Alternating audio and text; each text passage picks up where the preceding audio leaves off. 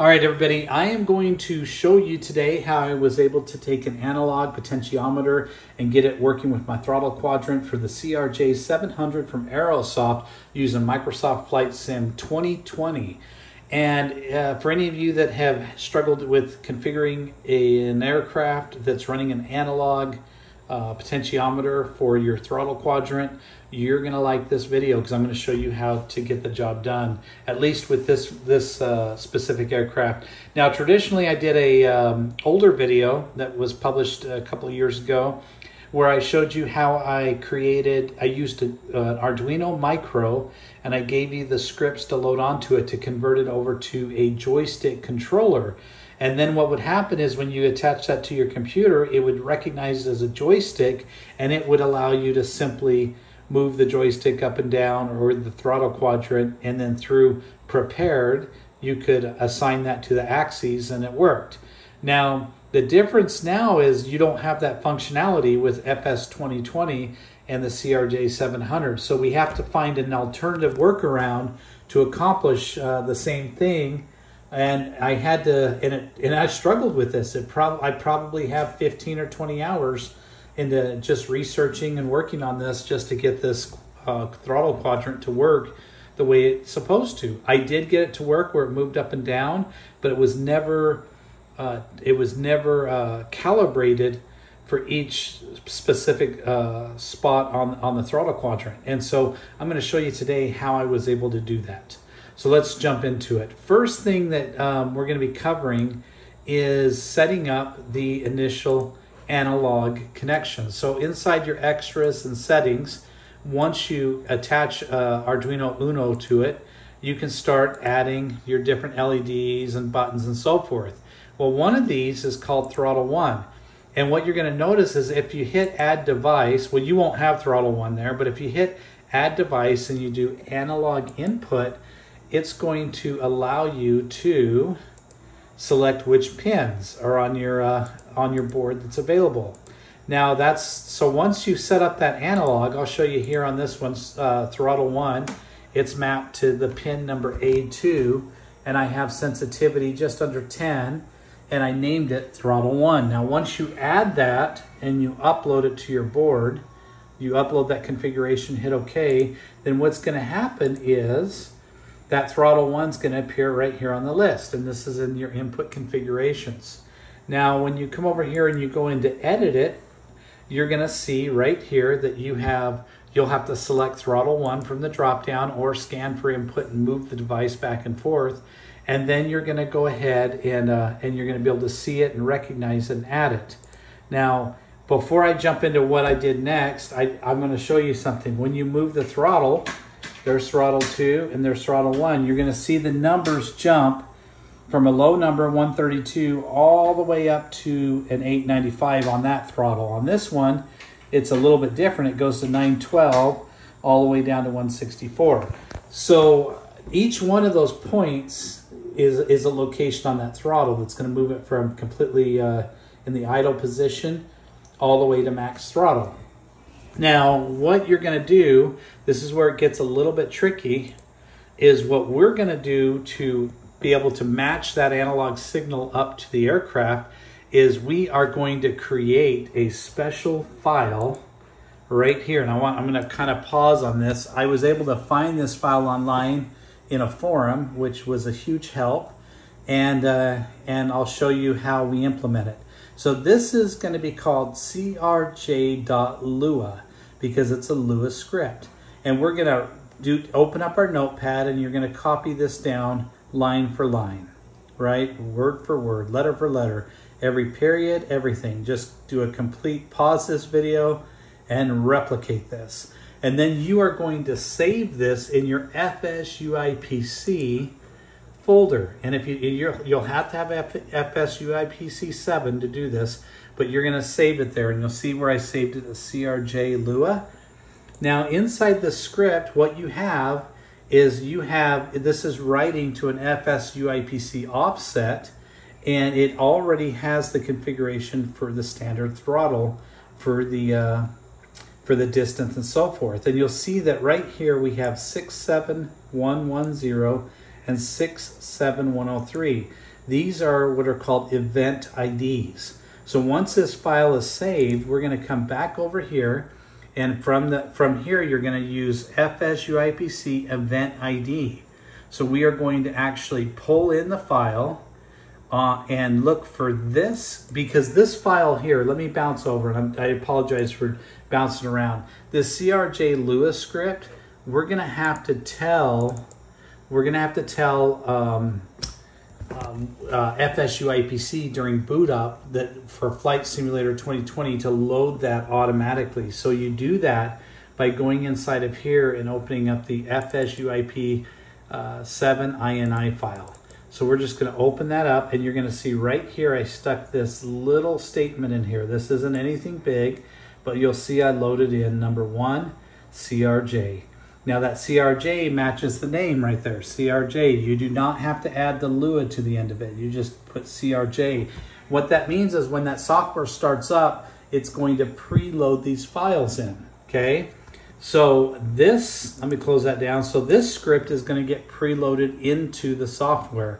So we don't have to call the script when we're configuring this. All we have to do is specify the event ID, and it's going to look through what's preloaded, and it's going to find that event ID, and it's going to take the variable from it, which is this @ symbol. That means any production of data is being stored in that 67103 number. So right here, as I move this joystick, all of those numbers are being stored in that variable or that offset ID. And in this case, we're going to use 67103 or 103. So I'm going to close that down. I'm going to open this up, 67103, and then I'm going to give it an @ symbol. Okay. What that's going to do now is that's going to send all that data to that offset. All right. And so now when I move this up and down, it's going to send that data to the offset. Now what you're going to see here is that that offset's already tied to, let me open this up. This is very important, super important. I almost missed it. Keep following me on this, guys. This is the LVAR, or the variable that it's going to call. In this case, it's called Throttle 1 Axes Set EX1. Now this one here is not a standard built into like Mobiflight deck when you're trying to select a pre-built control. So like if I came back to this, follow me, if I came back to this and I said, I don't want to do an event ID, I want to go to Microsoft Flight Simulator and I just want to pull up my Throttle 1. Well, that Throttle 1 variable that's inside of here does not move the throttle that's inside the aircraft. So because of that, we're using an event ID, and we're going to use a custom built, well, it's not custom built. These are actually new. They were recently added to Flight Simulator 2020. And you'll see right here, there's all of these new throttle sets. See those? So these are all new variables that are not available in your simple drop-down selector, but you can still use them because the software updates every time you open it up. So right here, you can see these different sets. And so I use the one called Throttle 1 Axes Set EX1.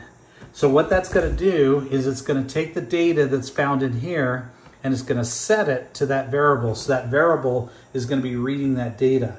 Now what that means is because that variable is built into Flight Simulator 2020, it's going to appear in here. And then it's going to function, it's going to be pushing that data into that variable. And then as we move this, the analog is pushing the data in and you're seeing the shifter or the throttle move. Now you'll see there's a problem with this. It's not going all the way down. So now we have to calibrate it. And the way we calibrate it is, let me just go back over here. Let me go shift. I'm still getting used to this, holding a phone and doing this. But I'm going to turn up here. Sorry guys, follow me on this.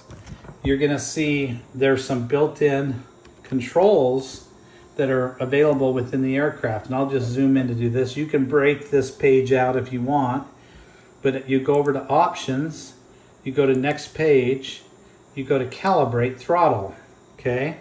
So I'm gonna zoom in on this, and then I'm gonna move this throttle. See that throttle moving right there?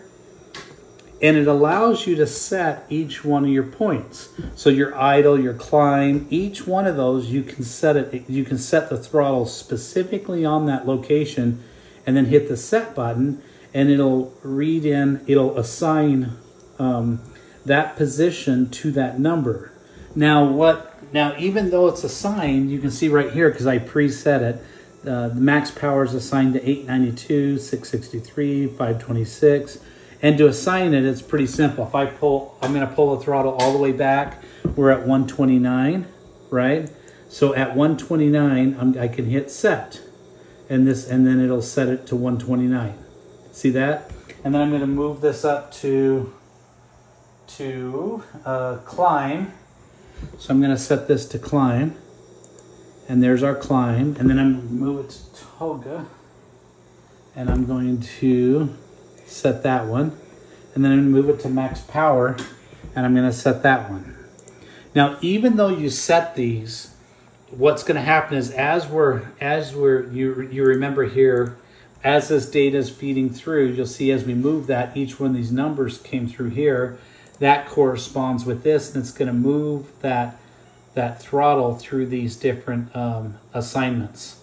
Now, here's where you notice ours didn't go all the way down, did it? So what we have to do is we have to come over here, and we have to add an adjustment, because every time these are moving, it's incrementing a larger amount of numbers here. So we're going to reduce that down to 200, okay? Or 100. You could try whichever one on yours, and then you're going to hit OK. And then we're going to zoom out, and we can save our settings there. And I'm just gonna, again, I'm gonna set that, I just set my phone down to move that. But now you're gonna watch the throttle, all right? Because we made those adjustments. Now I'm gonna pull it down and see how it goes all the way down. And as I move up to each spot, look at how nicely it moves to each one of the locations. So I have a perfect calibration of the throttle. I mean, I couldn't ask for anything better than that. I mean, it is dead on each spot. See that? Isn't that nice? And I move it right here, and you can see that I moved to climb, and I look right there, and there's climb. See that? And I'll move right there, and there's climb. And then I'm going to move up right there, and you're going to see it move up right there.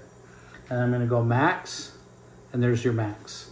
And we're on max right there. So with that being said, that's how you calibrate the throttle in the CRJ 700 with Aerosoft.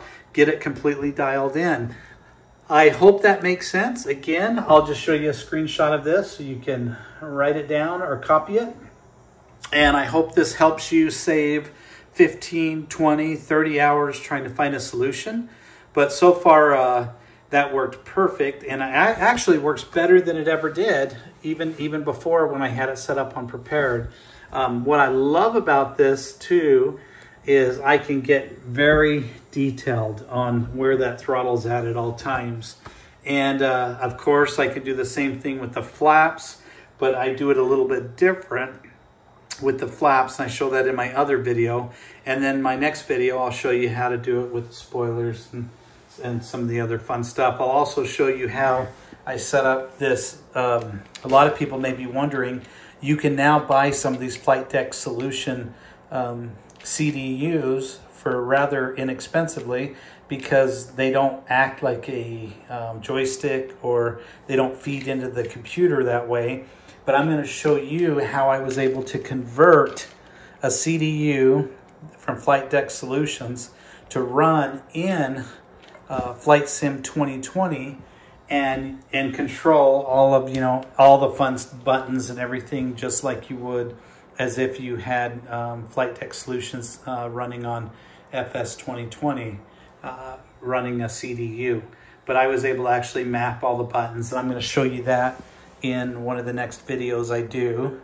and I think you're really going to enjoy that part. So that's it for today, guys. Give this video a thumbs up, share it in the communities that you're involved with, Facebook groups, anything that you're involved with that has to do with building simulators.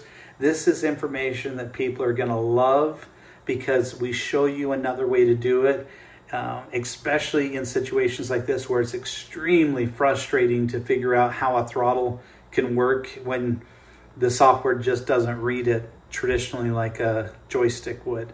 And so I hope you enjoyed this. Give it a thumbs up, comment below if you liked it. And if there's anything specific that you're struggling with that you would like me to show you on video how to solve, if I know how to do it, I'll be happy to make you a video on it and help you out.